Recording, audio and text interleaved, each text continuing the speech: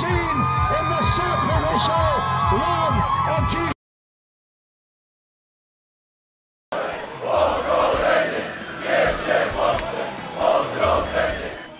At a nationalist rally earlier this year, I met 19-year-old Paulina.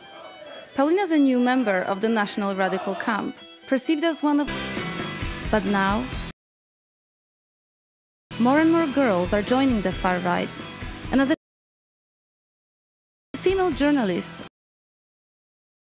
I wanted to understand, to be my guide, and let me spend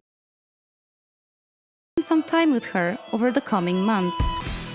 I was given rare access to the group and traveled with her to the... Uważam, że jestem faszystką albo neonazistką. Czuję się po prostu patriotką.